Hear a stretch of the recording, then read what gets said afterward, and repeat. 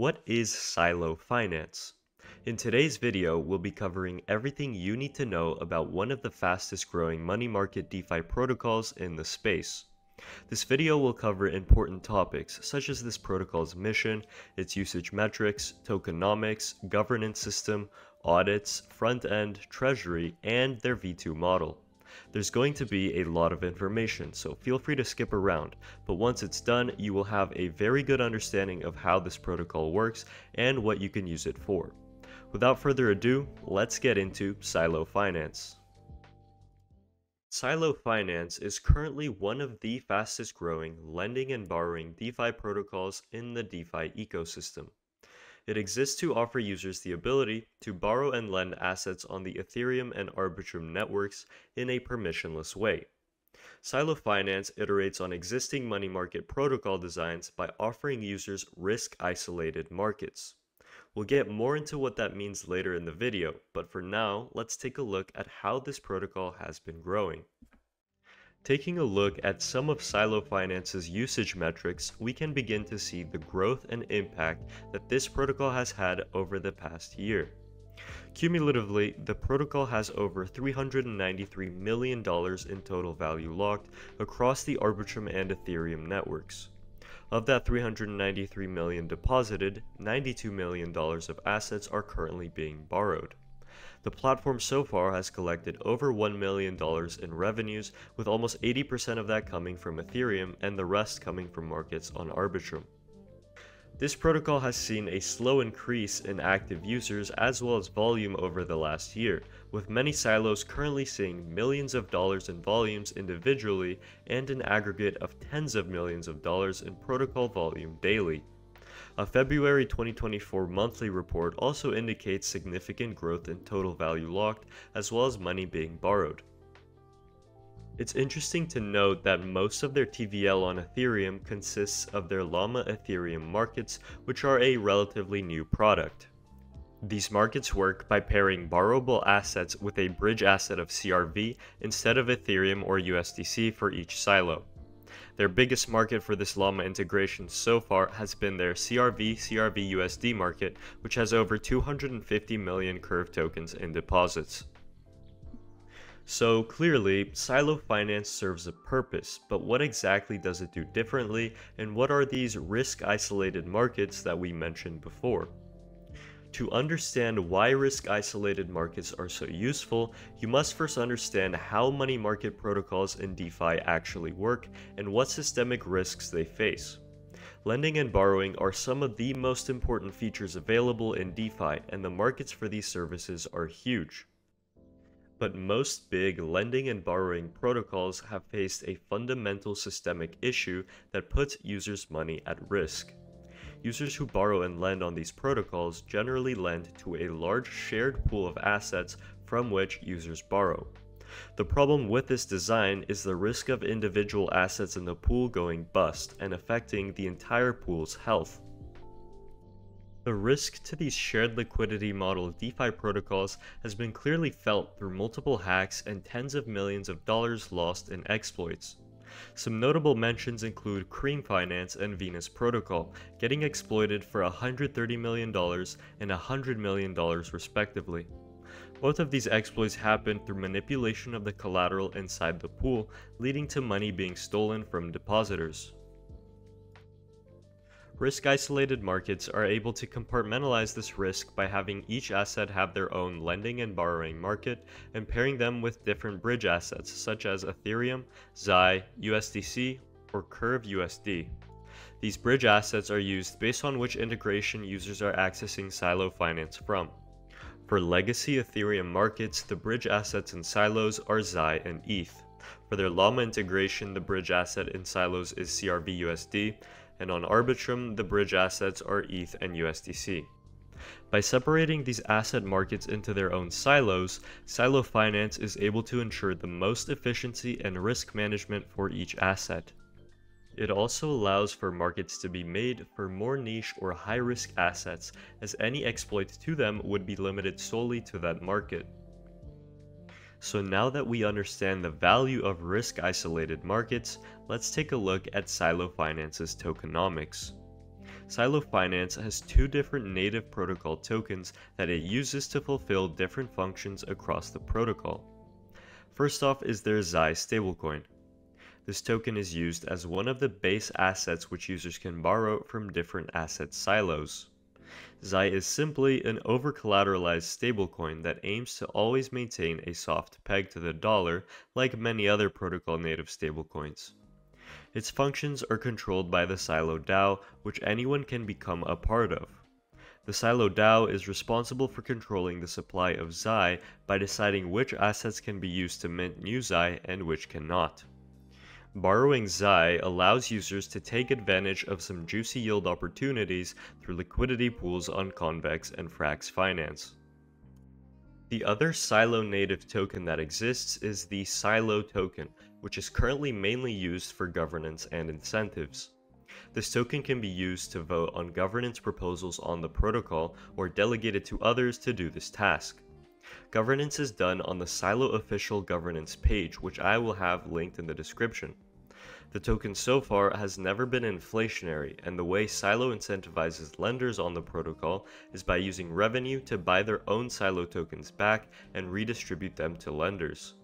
Some more stats about this token supply can be seen in their docs, including the token allocation as well as vesting schedule. Silo Finance also has their own governance system which is used to make changes to the protocol.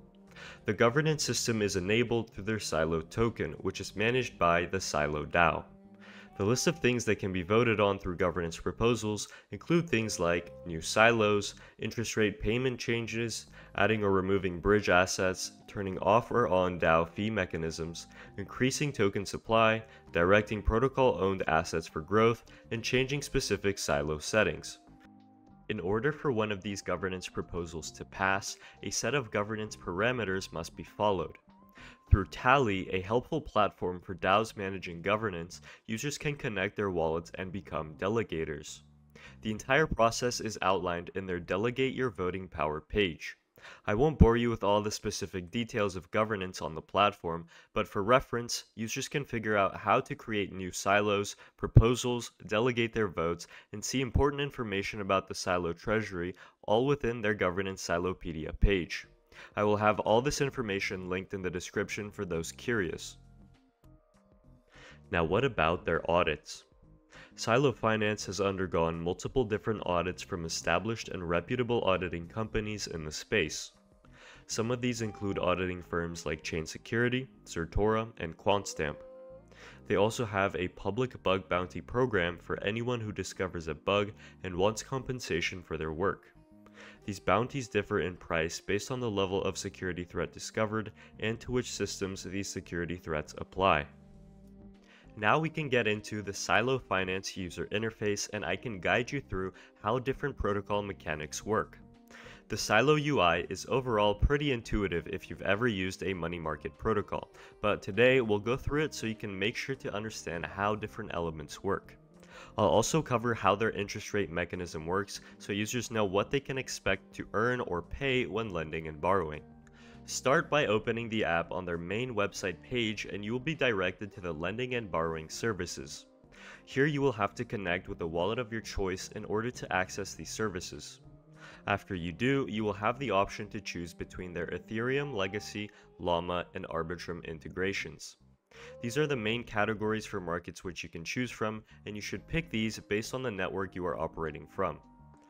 Once you've decided on your integration of choice, you can begin to search for the asset silos that interest you. After you found a market that interests you, you can click on the market icon and you'll be brought to a page showing important information about that silo. This information includes the different amounts of assets being lent out and borrowed, the utilization rate of each asset, and the oracle tracking the asset prices. Here you will have the option to deposit assets as a lender or deposit collateral and borrow assets as a borrower. Once you've borrowed or deposited money, you will be able to see your open position on the dashboard tab. Here you will have access to all the information that has to do with your position, as well as the rewards that you may have access to. Closing a position can also easily be done here by clicking on the withdraw button, which will take you to the silo you borrowed or deposited from.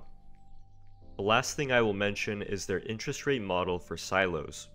The interest rate which is paid by borrowers is determined by the utilization of assets in each silo. This just means that when there's a higher amount of assets being borrowed relative to the assets that are available in each silo, the interest rate rises. The interest rate is categorized in 4 different categories based on the utilization rate. These 4 categories are very low, low, optimal, and critical. Based on these categories, the interest rate for borrowing assets will slowly increase until it reaches a critical state. In this state, the interest rate will rise exponentially based on an added time factor. Looking at different assets in each silo, users will be able to see exactly what utilization rate each asset currently has, along with the current APR. So what about the silo treasury? Silo Finance also has their own treasury which they use to fund different operations throughout the protocol. The most important of these being the buyback program, which takes in protocol revenues and uses them to buy silo tokens off the market and redistribute those tokens back to users in different silos. A spreadsheet is available to see exactly what assets the treasury has at all times and what actions these assets are being used for. The last thing I'll cover in this video are the changes coming with Silo v2.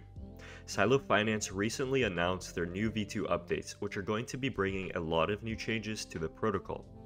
Among these changes, the most important ones are changes to asset markets and the introduction of v2 markets, an overhaul of the token and governance system with the introduction of VE Silo, and last, the addition of liquidity vaults. The new v2 markets are going to benefit from a lot of new custom features that will improve efficiency, add more customization to how revenue is managed, improve decentralization through added asset oracles, enable more liquidation mechanism options, and add some more technical improvements to markets such as hooks. This will also enable deployment of 2 asset lending markets with a handful of custom settings that deployers can choose from. Silo governance will also be seeing a lot of changes with the introduction of the VE Silo token. This VE Silo system will work a lot like other VE governance systems by having higher conviction market participants lock their tokens in liquidity pools for longer periods of time to receive VE Silo tokens. These tokens will enable a whole host of different benefits for their holders, including increased yield from markets, receiving emissions from Silo's incentive program, receiving revenue share in the case the DAO votes for revenue share to be enabled, creating different types of proposals, and voting on which markets receive more or less Silo emissions. This governance system will be available cross-chain with the help of Chainlink's CCIP. This means that governance actions will be moved to an L2 to make governance cheaper for users, but it will still allow for governance from any supported network. The final major change being included will be the new Silo liquidity vaults, which serve as a liquidity layer on top of the existing markets. These liquidity vaults can be used to quickly move liquidity to markets in need of it and reward users who provide liquidity to them. They work as a sort of liquidity optimizer for the protocol and ensure better liquidity for asset markets based on their needs. Included in their plans for 2024 are also some new audits and an incentive program for their new v2 markets. That's it for now. I will have all the information I used to make this video down in the description for people who want to learn more about the protocol or wish to view protocol metrics. Make sure to like and subscribe if you enjoyed and want to see more protocol guides. Until next time, stay safe, Anons.